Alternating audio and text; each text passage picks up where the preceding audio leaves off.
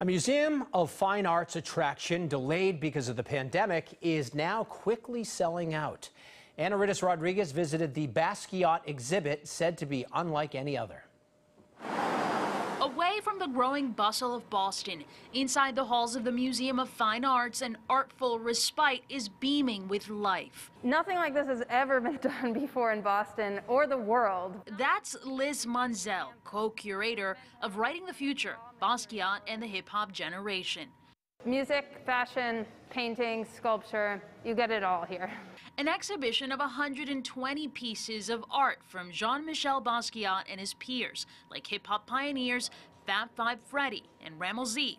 Multiple galleries of unique pieces build a timeline of Basquiat's influence during the post-graffiti movement, like the vinyl of the record he produced.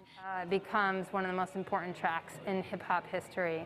And classic works like Hollywood Africans, a painting where he critiques popular culture in American society after a trip to Los Angeles with friends. They make quite a scene and quite a statement in what was a very white scene. Through words like gangsterism and heroism, Basquiat's talking about this duality of these limited roles African Americans are given to play in the industry of Hollywood. The lower level of the museum has been transformed to resemble a subway. Because of the pandemic, the exhibition opened 6 months late and quickly sells out. He, together with his friends, I think made a big impact. And particularly in these really hard times for artists, I think learning that you can band together to make a difference is something I'd love for people to come away from this show thinking about. The exhibit runs through mid-May.